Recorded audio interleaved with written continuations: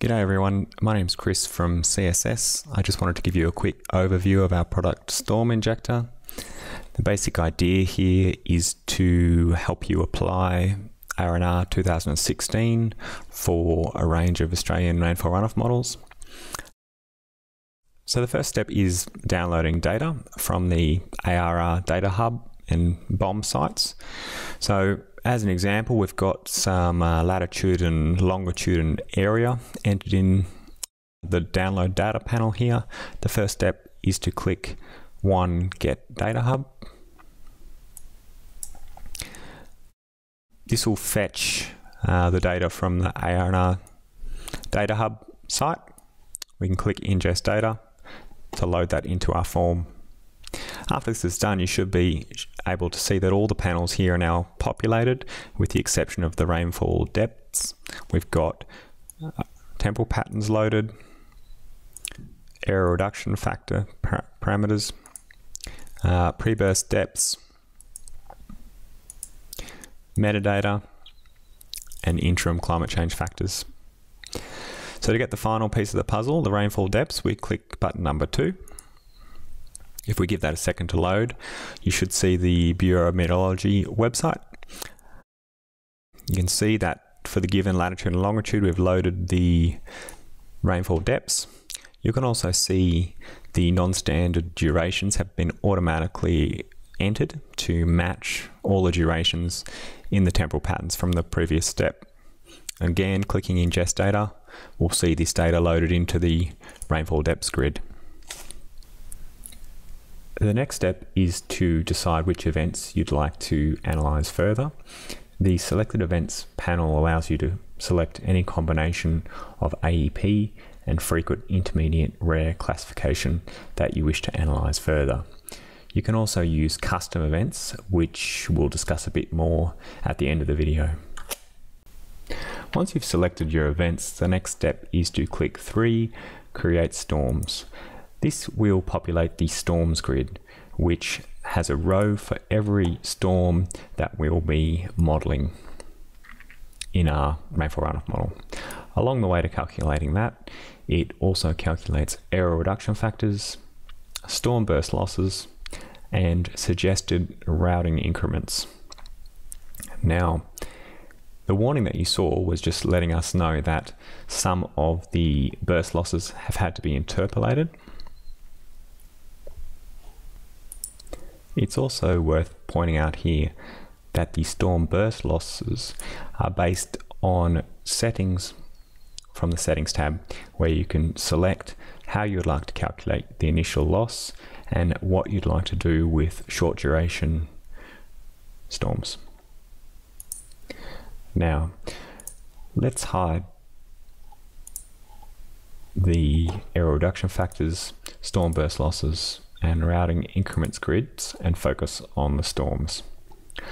So each row in this table is basically a separate storm that needs to be modeled, and a separate model file for the rainfall runoff model will be created.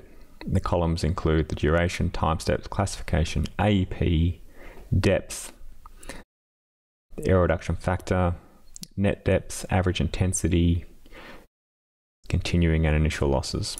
And then we have all the increments for each time step in the model, which can be displayed based on percentages or depths based on the settings. The next step is to click Prepare Model Runs after selecting your rainfall runoff model of choice in the drop-down box. You'll be prompted to select a WBN file in the case of WBNM, and for this example we're just going to use one of the sample files distributed with the software. Basically, Storm Injector will overwrite the default storm that's in that file with the storm details from every row of the storms grid and create a separate file. These files are all listed on the Models Runs tab. You can see there's 240 separate files that have been created, and now Storm Injector will help us to run them quickly. You can see down here, you can set a number of models to run simultaneously. You can also select whether you want the windows to be hidden, and then click number 5, Run Models. You can see the WBNM in particular is quite quick, and it will quickly cycle through all the model runs until each model has been completed. If you look on your computer, you will see in a directory called WBNM files, near the template file that you selected, you'll find all the models and their output files in that directory. At this point, we're ready to process the results by clicking 6, Process Results. This will load the data into the right side of the form, and it'll allow us to view the results. This particular project only has 5 subcatchments, but you can see them listed in the Subcatchment Results tab. It reports the average, median, and critical flows. It reports a critical temporal pattern. It also gives you a full list of all the flows and temporal patterns. You can select to display a particular duration or the critical durations. You can also refine your area of interest. If you're not interested in subcatchments 1 and 2, you can remove them. Down the bottom, you can see an analysis of the temporal patterns. So it's telling us in 66% of cases for those 3 subcatchments of interest, the temporal pattern 4685 is critical, and 4682 is critical in the other 33% of cases. There's also some other statistics here designed to tell you which temporal patterns might be the best ones to use in any subsequent hydraulic modelling. You can also do box charts for each subcatchment, and the critical duration will be highlighted in yellow. You can also do charts of hydrographs for various subcatchments and durations.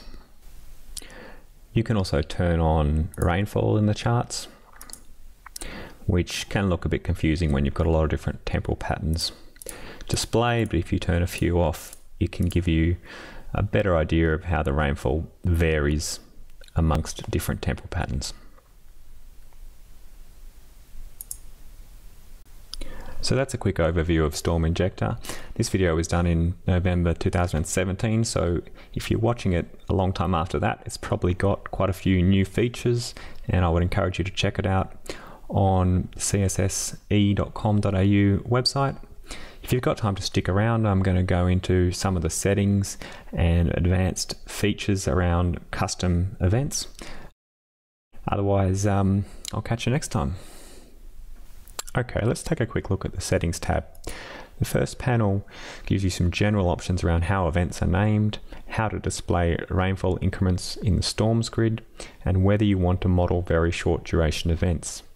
The BOM website has rainfall depths for 1 to 5 minutes, but there are no temporal patterns on the ARR data hub page to deal with these durations. So if you check this box, you will see 100% of the rainfall being added for these very short duration events in a single time step in your model. The next panel shows how you want critical temporal patterns to be selected. Should it be the first exceeding the median, the first exceeding the mean, or the closest to the mean with a bias to those above the mean? The default factor here is 2, which would mean a temporal pattern would need to be twice as close to the mean below the mean as above the mean before it would be selected as the critical temporal pattern. The next panel is initial and continuing loss, and it allows you to select how you want those initial burst losses to be calculated.